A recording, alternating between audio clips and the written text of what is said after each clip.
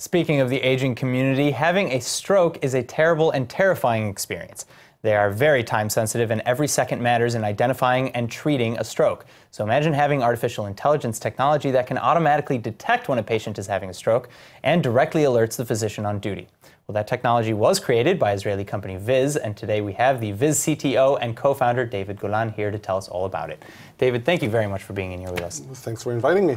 So it's my pleasure, first of all, but let's get started. Tell me a little bit about Viz, how it works, and how you came about creating it. Okay, so the big problem with stroke is time. We have life-saving treatment, but for that to be effective, it needs to be administered as fast as possible.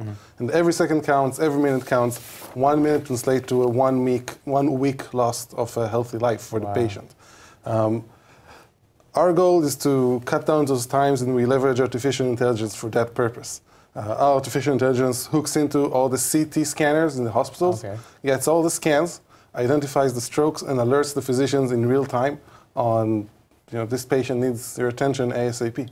So can it catch a stroke before it really hits, or can it catch based on the symptoms that lead to a stroke? No, so this is integrated with the CT scanner. It turns out that the biggest delays are not from onset of stroke to getting to the hospital, but actually in the hospital. Really? People get to smaller hospitals, periphery hospitals that are less well versed with treating stroke patients, and it actually takes up to 25 minutes to get to the CT scanner, but an hour and a half to get from the scanner to the attention of the right doctor. So this is the time that we're eliminating. So okay, now I understand that there's an application that comes with this that's used by doctors then? Yes. Now the doctor that can treat this patient, he can be anywhere. Maybe they're in the ER, but maybe they're in their clinic, maybe they're at home, maybe they're asleep. Right, so we want to be in their pocket. We have an app on their mobile device. It rings very loudly when we detect a stroke and allows them to immediately take out their mobile device, view the scan, make a decision, and continue treating the patient and take ownership of the treatment of the patient from that point onwards. So okay, so first of all, how many hospitals are utilizing this technology? How many doctors, and where do you hope to export this to next? Okay, so we're currently FDA cleared. This is the first AI-based technology cleared by the FDA ever. Congratulations. Thank you. And so we're selling in the U.S. market. We're installed in dozens of hospitals in the U.S., including several very big and very prestigious hospital networks. We're also running a trial in Israel, led by Rambam Hospital. Okay. So we're running there and aiming to distribute in the rest of Israel as part of the trial. That's incredible. And again, what inspired the creation of this technology? What made you focus on stroke? So first of all, the stroke field is undergoing a major disruption in the last 3 years with the introduction of mechanical thrombectomy, which is this life-saving treatment that can help those stroke patients. Okay. So that's like the general opportunity for a field that's undergoing a transformation and needs technology to help the patients.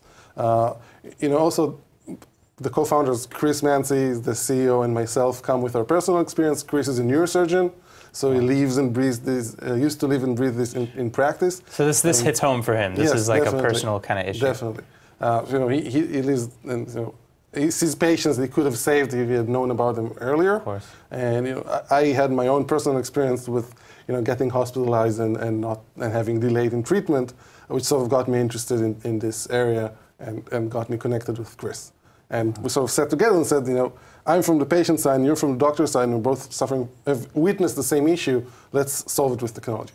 That's incredible. All right, well, so first of all, I'm very excited to have you here and describing this, and I hope all the hospitals that are listening right now really take this into account, and that the doctors really download this and take it seriously. But for the meantime, I believe there's like an acronym for identifying a stroke. Right. What is that? Well, let's say in English, I think it's FAST. Yeah. So you need to see the face, the facial droop sometimes, like the smile drops on one side. So face, arms, if there's do you have trouble raising them? Yeah. Speech, if you have a slurred speech or problem producing speech or understanding. And T, I think, is time. It means if you see those three things, you need to rush to the hospital as fast as possible. All right. I think that's a good way to end it right there. Awesome. All right. So remember, FAST, remember Viz. David Golan, thank you so much for coming in. Thank you.